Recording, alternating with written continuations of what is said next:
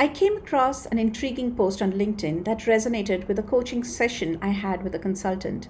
The consultant collaborates with the owner of a medium sized chemical company specializing in manufacturing chemicals for various industries.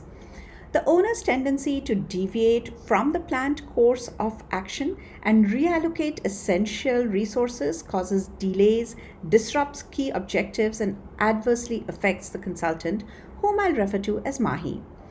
Due to frequent abrupt changes in the organization that impede employees' work, the employees have made a decision of not working beyond 6 p.m. Mahi oversees operations, marketing, and research in the organization.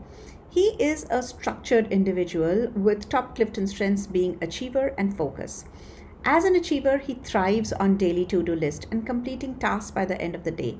Focus gets him to work on that end goal that he set out to achieve. However, disruptions caused by the owner's change in decisions have left Mahi feeling disgusted, angry, and overwhelmed. He has been facing burnouts. Our coaching session aimed to help Mahi identify what works best for him and, more importantly, determine tasks that would improve his emotional well being.